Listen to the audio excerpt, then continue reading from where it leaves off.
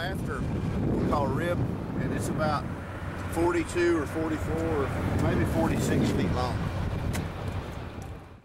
The Eagle Phenix Crib Dam began construction in 1865, right after the Civil War.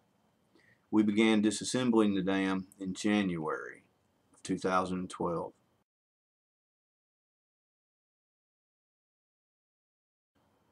All the recovered components of the dam, wood and metal, have been transported to Marshall Lumber in Montgomery.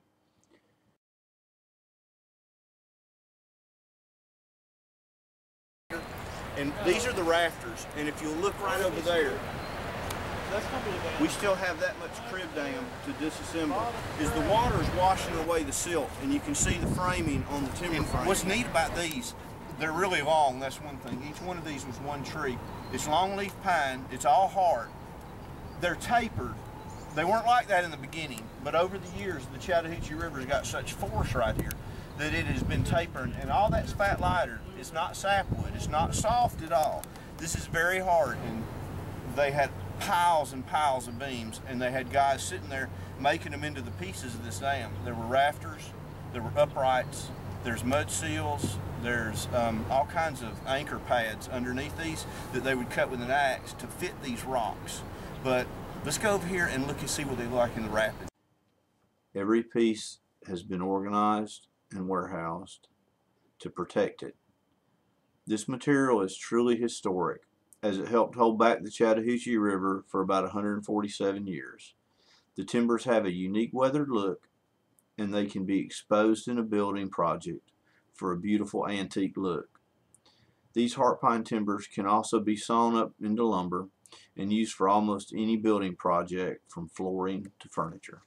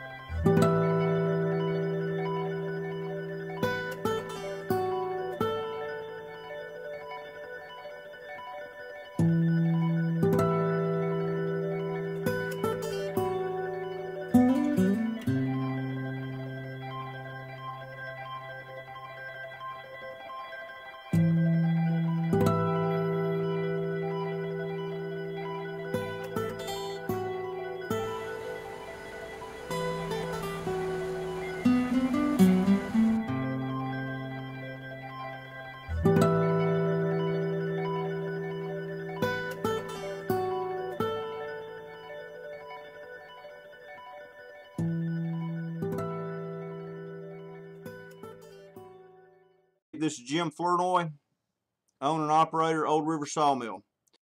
It was a wooden dam that held back the river while they built the stone dam. A lot of these timbers were hand-hewed. A lot of them had axe-cut ends to them.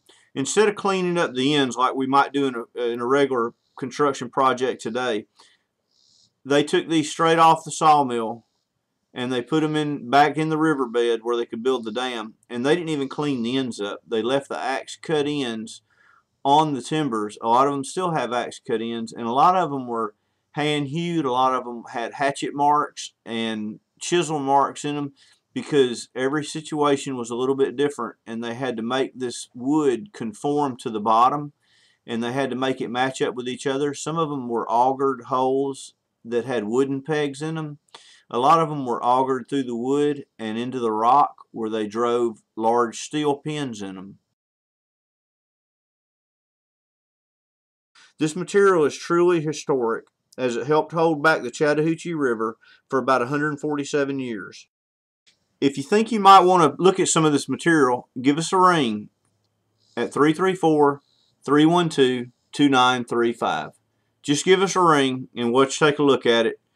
It might be a real historical aspect that you can put in your home. These heart-bind timbers can be sawn up into lumber and used for almost any building project, from flooring to furniture. It'll be something that you and your family will talk about and cherish forever. I can also take these beams and take my little Wood-Mizer sawmill and saw it up into anything that you might need. If you need a specific size beam, I can work on that. If you need flooring blanks, I can saw that up.